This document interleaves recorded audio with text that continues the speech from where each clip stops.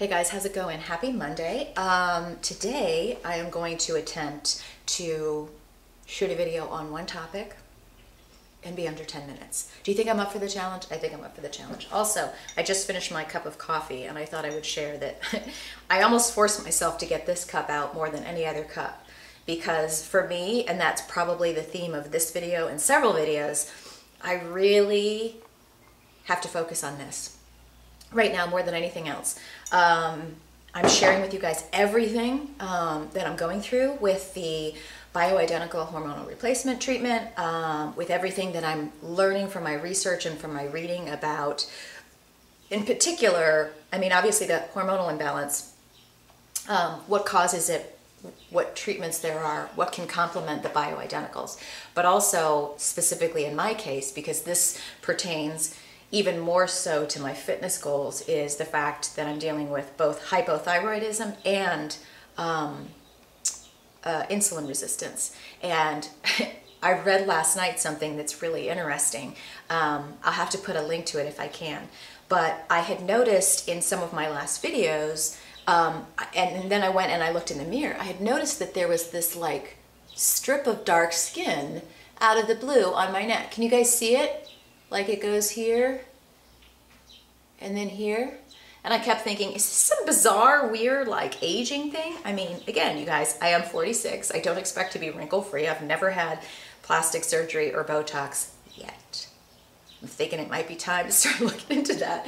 But anyway, I had noticed this, and it was disturbing me in my videos. But actually, what I read last night is it's actually I don't want to say a symptom, it's a condition of insulin resistance. A dark patch of skin, they call it like a dark patch of velvety skin that appears on your neck. I believe also under your armpits. I'm gonna have to look and see if I have dark skin under my armpits as well. There's one other area where it shows up, but it says it's most common on your neck when you have insulin resistance, and there's a two-name word for it. The first, I should have brought that in here, begins with an A. Anyway, I'll put it up, but I'm like, what in the world would cause you to have a strip of dark skin on your neck?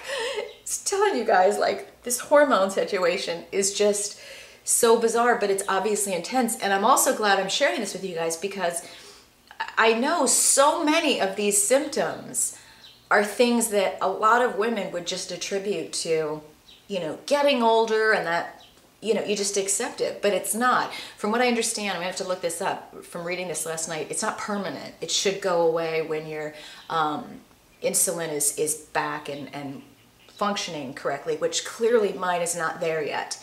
But what I wanted to talk to you guys about today was, you know, staying the course when it's probably the toughest time to stay the course. And that is going to happen for all of us, whether you're dealing with what I'm dealing with all of this, you know, hormonal imbalance and the treatment and it not working as fast as you want it to.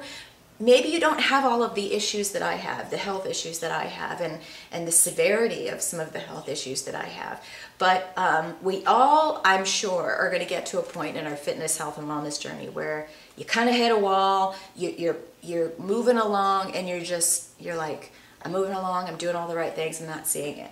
Am I jealous of a lot of you that I know you could probably just, you know, tweak your diet, increase your cardio, decrease your cardio, increase your weight training, add another day, and you'd start to mix it up and see changes? I wouldn't. For me, you know, I think that where I'm at right now, my mind is in a much better place. But I gotta tell you guys, it is the hardest thing for me right now to be working as hard as I am, to be more clean in my diet than I've ever been, more intense with my training, getting better literally every week, and I'm going to show you guys that. And to have, incidentally, the weight on the scale is the highest weight it has been in a couple of years. Now, let me put a caveat there. The weight on the scale is the highest it's ever been, but yet for the first time ever, instead of me going, oh crap, you know, I'm getting fatter, oh crap, what I'm doing isn't working, it's more of an ironic, weird thing for me to get on the scale and see that the weight is still high, higher instead of going down, because I know at this point it's about the fact that I'm putting on a ton of muscle. I'm building a ton of muscle, and the fat loss from the insulin resistance and hypothyroid situation, it just hasn't fallen into place yet. So that will happen, and who knows, you guys, honest to God, I don't care what the number on the scale says, okay? If that means, you know, I've always had it in my head, like the skinniest or leanest I've ever been, and probably skinnier is a better term, at 5'5" was 125.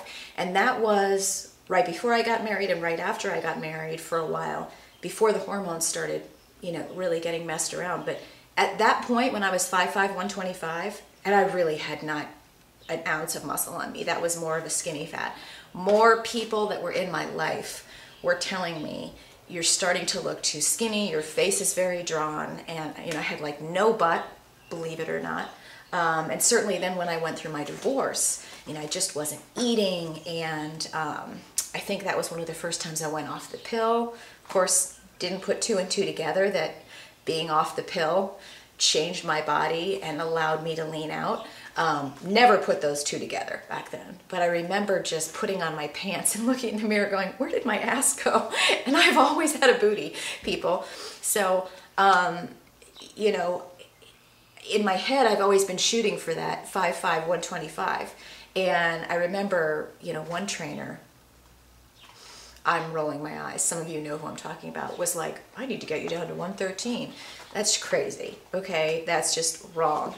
I don't care if I weigh 150, 170, 140, 132, 125 at 5'5". If I know that I'm at my healthiest, if I know that, you know, I'm at a great place with the body fat percentage, whatever, I really don't care what the scale says. It's just a kind of a frustrating thing for me right now, because it doesn't represent right now where I want to be ideally. So what's happening is I'm gaining a ton of muscle. I have lost, so my body fat percentage has gone down. My weight on the scale has gone up, but everything is improving, and it's showing that I'm gaining muscle, gaining lean muscle. I'm losing body fat slowly, but it still is like a mind screw when you see that number on the scale and you're a woman and you want to be losing weight, you want to be losing fat. I just have to stay the course. And I will tell you, it's just, for me, it's not as catastrophic as it would have been before, because now I understand. Number one, I can look at my body in the mirror and see that I am changing my shape. I have more muscle. I have more definition than I've ever had before. So it's all looking good. I also know that that number on the scale is a result of muscle versus pigging out and eating bad food. I've been better with everything. In fact, let me just show you guys. One of the things, I've talked about this before, but I wanted to share it with you because I shared it on Instagram and Facebook, and more people wrote to me about this silly little old school method of accountability I have with myself, but it works. You guys know, I've talked about this before, that I use a physical calendar. I put it up in my I almost in my weight training room, my laundry room, so that when I have finished my workout, I record my workouts when I'm finished. This is not where I plan my workouts in advance. I'm not that proactive. I write down my workouts when I'm finished, and I write what I did for cardio, what I did for weight training. And as you guys know, the number one problem that I had, I say number one, the number one problem that I had the past year and a half with the injuries is being consistent in my weight training. I was always getting my cardio in, not getting my weight training. So that was one of my goals this year, was to make sure I was getting weight training in. So I started to add, instead of what I used to always do, which is just use a regular marker to record workouts there, from far away, I wanted to be able to glance there, and instead of going, okay, wait, what did okay, that day I did this. I always record what I did, and then I put a number of stars for both cardio and weights. Was it a 5-star workout? Was it a 4-star workout? So it's 1 to 5 stars, 5 being like best thing I could have done. I couldn't have tried any harder. It was great. It was awesome. It was kick ass, etc. But, you know, again, what I found is that I couldn't tell from far away did I get weight training in that day? So then I started adding with a Sharpie a little symbol. I have no idea why I did this, but I just put W with a circle around it, and then I underlined that day. So I knew that that day I got weight training in. And as you can see, in January, oh, I'm at just over 10 minutes. I was still getting, there's consistency in all of these months, right? But you can start to see January, not a lot of weight training. And as I look at my notes here, I was still dealing with back pain. February, a lot more weight training, right? And then there's some days that I'm off because of migraines. That was before I went out to Phoenix to see Dr. Riska. March is when I went out to see Dr. Riska. I had to go to the gynecologist. I think that was for some testing before I went out there. Blood work, blah, blah, blah. So that improved.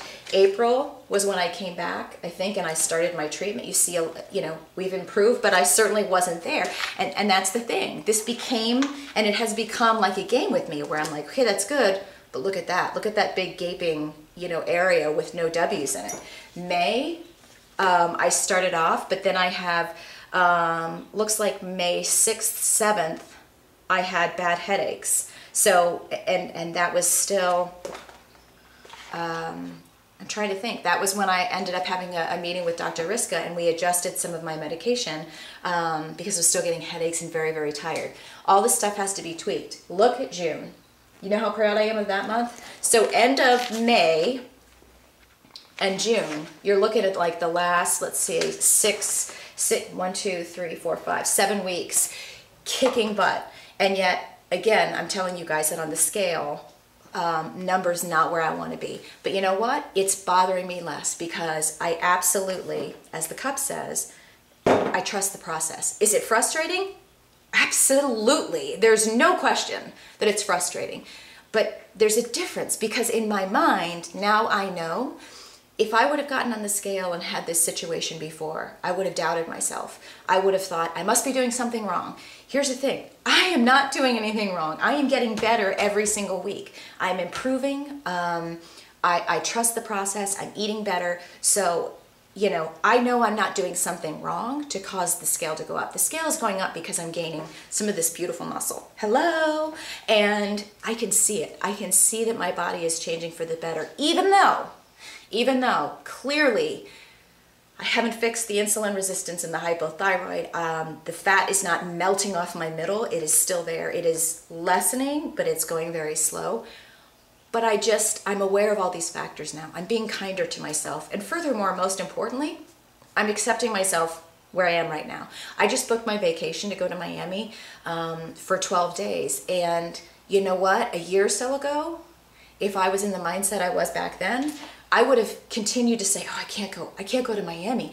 I don't like what I'm wearing. This isn't going to work, yada, yada, yada. And I would have put it off. I'm accepting myself where I am. I'm allowing myself to have fun where I am. I'm not going to put my life off anymore till I think I'm perfect. I've done that for so many years and it's ridiculous. And guess what? It just adds to the stress, which adds to cortisol, which adds to all of the, hormonal madness. All that stuff has to be changed. And so I guess I just want to encourage you guys, number one, if you're going through what I am with the hormonal imbalance stuff, keep the course, focus on other things, ignore the bad things. If you know you're doing all the right things, trust in that and trust the process, and just keep going. Because as frustrating it is for me, I was thinking about this, like, what am I tempted to do? Am I tempted to throw in the towel and start picking out and not working out? No, I'm too proud of the progress I've made and I'm really enjoying the process. Do I miss little things like being able to have rice with my sushi for a little bit? Yeah, but is the bigger picture worth it for me? Absolutely. So I encourage you guys to keep the faith. I will continue to keep you posted. Keep you guys writing into me, asking your questions. I'm happy to see if I can refer you to a specialist in your area. Because again, don't guess with yourself. Get your blood work done, see a doctor. So many of you, I think you're like me, you're scared to see the results. Trust me, it's a game changer when you know what your results are and then you can work to fix it. Talk to you tomorrow.